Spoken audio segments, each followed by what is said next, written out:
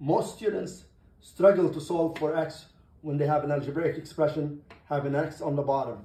So I'm going to show you two ways to do this.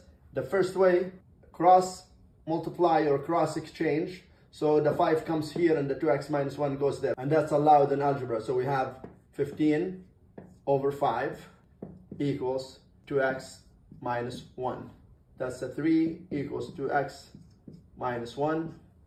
Move the negative 1 to the side, becomes plus 1. So 3 plus 1 is 4 equals 2x. And now divide both sides by 2 by 2. You get x equals 2. The other way is, because 15 divided by 3 is 5, 2x minus 1 equals 3, and then 2x equals 4. Moving negative 1 to the other side, divide both sides by 2, you get x equals 2. But it's good to learn how to cross multiply and move things around in algebra.